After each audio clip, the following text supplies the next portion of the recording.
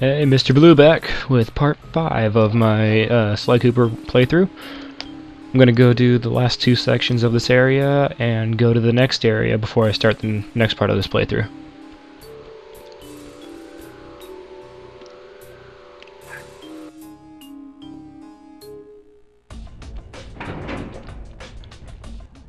Better close those furnace doors. Jump and press the square button. That'll slam them shut. Basically just what he says, jump and smack it down, but don't stand around it too long, it will open back up.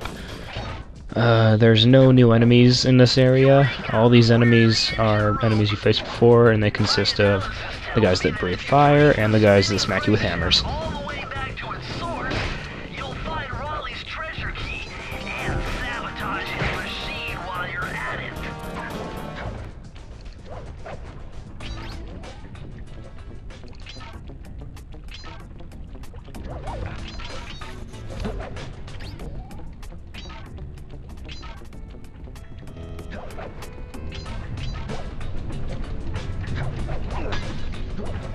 Just gotta smack your way through this door, you'll get some coins out of it, and just walk through.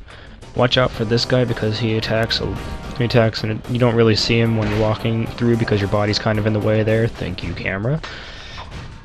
Basically, you could bounce all these. You can see there's a life down there if you want it. You can bounce all the way across. You don't have to go on each one on like both left and right. I just did it anyway. But if you're trying to collect all the bottles, you do that. Right here, simple thing, don't get hit by the lightning. Yeah, getting hit by lightning kind of sucks, and it really hurts.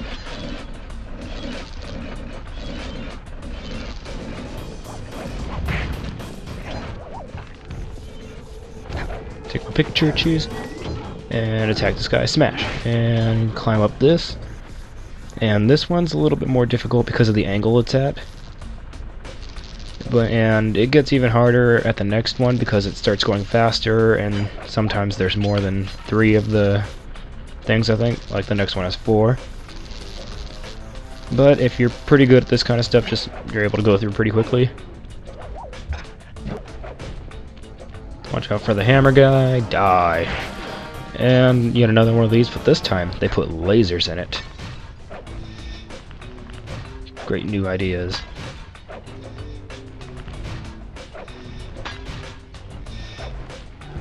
And I'm gonna get a double whammy, smack. And just gonna walk your way over here. I just noticed that all the coins in this place have Raleigh's hat on it, so they change for every different level you're at. Like the next boss could have something on there, but I'm not gonna say, no spoiler. Ew, look at the squishy tar, yummy. What you're going to do here is you're going to hook onto that thing that's behind you and jump straight on the spinning thing. This next part's fun because you get to cause a bunch of destruction and explosion. Yeah, I love doing that. Basically right here, just smack all the doors shut while you're walking through.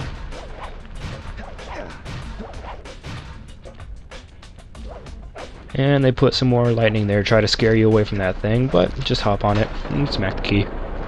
And there you go.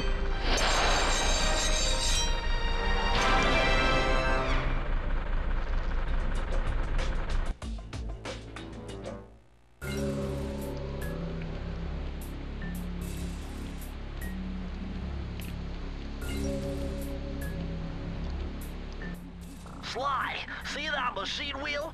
If my knowledge of mechanical engineering serves me right, applying significant rotational torque to achieve maximum velocity will yield a positive result. You mean something good might happen if I can get the wheel to spin fast enough? Isn't that what I just said? Basically, you gotta be a hamster. Yay! Go spinning the wheel, wait for the thing to come down, jump on it, and voila. Just swing your way across. Kind of forgot here for a moment, but you're supposed to take the left side, and it'll lead you to the last level of this area.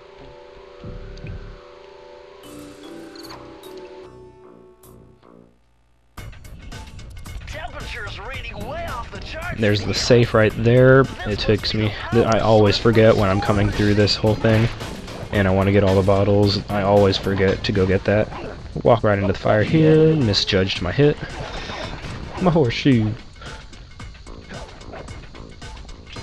This one's pretty easy. Just take it, run it until it starts blinking, and that'll make it like go fast enough to take you across. If you're really talented, you could swing your way onto the next platform and skip ahead of this guy. Smack him, climb up the spiral bar.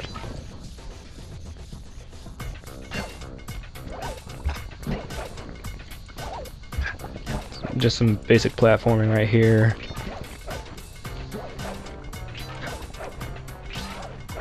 If you fall off there, just use circle and you'll grab onto a near hook so you don't fall into the lava. Because falling into lava, that's bad, it hurts.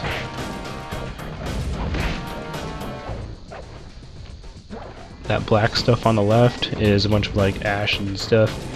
If you're trying to collect all the bottles, a lot of them will be hidden there, but so will a lot of coins if you need a horseshoe. I'm gonna be kind of not smart right here and stay on there until the thing touches me. I like being dangerous. Basically, you have to get that flaming rock over to this wall so it can smash it open, even if it just barely touches it. Like right here. Yunk.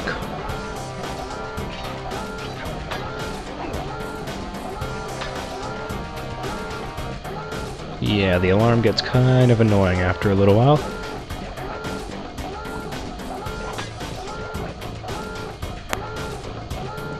Just smack it and get the last key.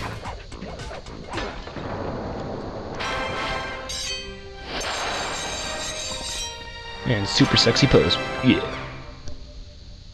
Alright, and that's done for this area. You're gonna go unlock the thing, the power generator, and smash it open. I got kind of lost right here walking around, like, where am I? And there you go.